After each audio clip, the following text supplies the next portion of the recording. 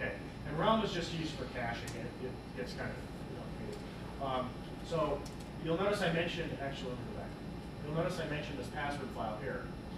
And this stores a database of user passwords, and it can be an absolute path or the name according to, like it'll say, is relative to this directory containing this current file. So let's go into password. So what I'm going to do is I'm going to create a user. Okay, I'm going to name the user Alan, and his password's going to be Barry. Okay, so. So I'm gonna write that out, and now I'm gonna start it. I type rc svn serve and then start. Done. So. Yeah, there's tutorials. We don't expect you to remember these, but we're gonna watch there, and there are tutorials out there. So what I did is I just made this directory in my home, because just in case I screw something up. So what I'm going to do is I'm going to check out now. So I'm going to do svn co svn localhost / soda, and it's going to ask me for Andrew. I don't know why. So that's your original name, right? No. Oh, because it was cached in don't worry about it. Ferry checked out. Okay. So we go into soda. Now what I'm going to do is I'm going to make a file, okay? So I'm going to do touch myself, and then I'm going to add it. He's been saying on that one, guys. So I'm going to add myself, okay? And the A means it's add. There's okay. There's a D for delete. Do SVN SD. It would be the same, right? But yeah. That's a list of all the files that have changed since the last revision.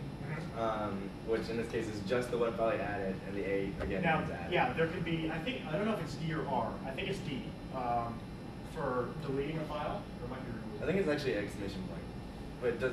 Is it? I don't know. It doesn't matter. And then M is for modified, and then A is for added, and then there's nothing for. You touch another file, but don't add it, and then SVN SD. You might get in trouble. And then SVN SD. So again, question mark means it's a new file that's not in the repo, not in the repository, but it's not added locally yet, so it doesn't know what it is, so it's just a question. Right. So, go away. Okay. Now what I'm going to do is I'm going to check in. So I type in svn commit. Or CO. Or. I mean CI, sorry. Yeah. I know that talking. Commit. And now it's going to ask me for my log message. So what I do is I type it in here. I'm going to say initial import. That might not work with this one. Okay. It's not a special character. It's a letter D. Exactly what What's the colon? It'll work. Okay, so I'm going to hit. Okay, sometimes I check things in about characters in my message, it'll just fail without saying why. That's so. if you don't own the colon, right? Yeah. Okay, so transmitted file data, committed revision 1. Now what Alan's going to do is on his computer here, he's going to change it. I'll plug you in. I'll give you my IP address. He's going to check out. Yeah. So I'm going to go SVN, right? Check out. CO, or check out. SVN. It's 10, 140, 140, 233, 101. Okay. And then / soda. So I don't know.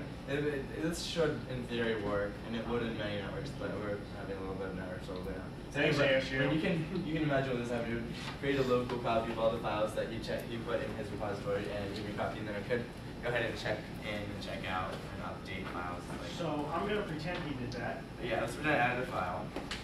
And we're almost going to wrap up. Right? Yes. So back over here. Okay. So I'm going to edit myself.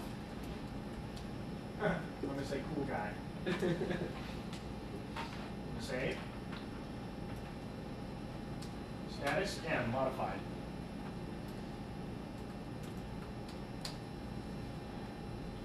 Is this you pretending to be me? I'm so cool.